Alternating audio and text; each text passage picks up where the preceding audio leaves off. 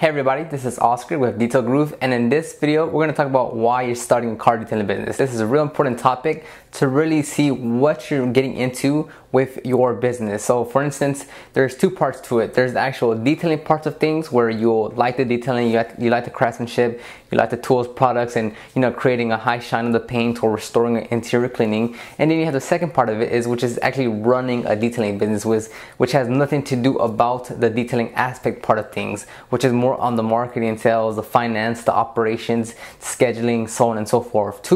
Both are very important for a successful business, but two completely different mentalities and worlds to be in, and it's really important for you to figure out what two you best fit into. So going back to it, we have the detailing aspect. So that's obviously learning how to detail the craftsmanship, spending hours and hours practicing the trade and getting better to achieve better results. That's one part, right? And that's where mostly everyone starts off as when they're starting their detailing business, right? So you have your personal car, your family's cars, a friend's cars, and you detail them, you make them look absolutely amazing, you restore them from a piece of crap junk, haven't been cleaned in X amount of years, and then you turn them to a like new condition. You see the results that you get, the satisfaction that your friends and coworkers get, and you're amazed by it. It brings you a level of satisfaction, so you want to go into detailing and start a business. But you may be confused about, do you want to start an actual business of detailing to get paid for it, or is it just because you like the detailing aspect more so, and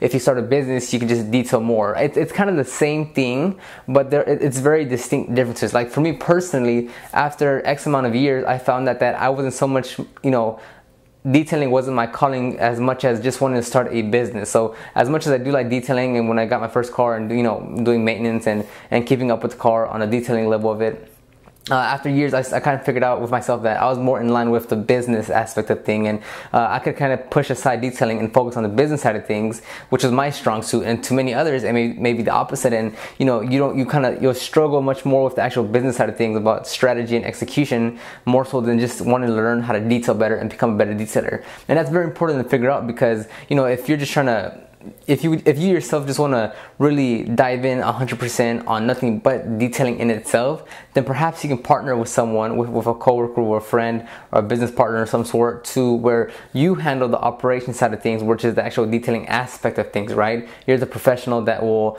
do the work and come up with solutions to customer needs, while the other half, the business partner, whoever it may be, is the business side of things, where he'll market, sell, he'll develop the website and social media, so on and so forth. But knowing those two distinct differences is a big, it's a big deal. That way, 2, 3, 4, 5 years, or even a couple months within, you can really see that, is this truly what I want to do? Is it just because I want to detail and I want to, remove swords and scratching from cars, or is it because I really like the business side of things and I want to really dive into business and make money and get more customers?